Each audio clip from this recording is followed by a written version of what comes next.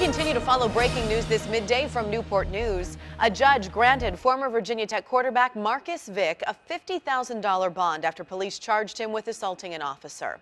10 on your side, Stephanie Harris has the latest now from the newsroom. Stephanie? Katie, the judge would not allow cameras in the courtroom, but we had a crew inside. They saw Vick there in handcuffs. Police arrested the 32-year-old Sunday in Newport News because he was wanted in Montgomery County. Now, police say Vick assaulted an officer and ran. They chased and caught him.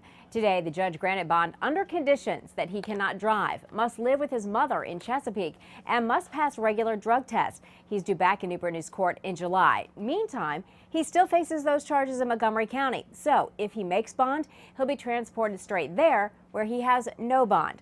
Here's the deal with the charges there. In 2008, he signed a $40,000 promissory note and has not paid a penny of it.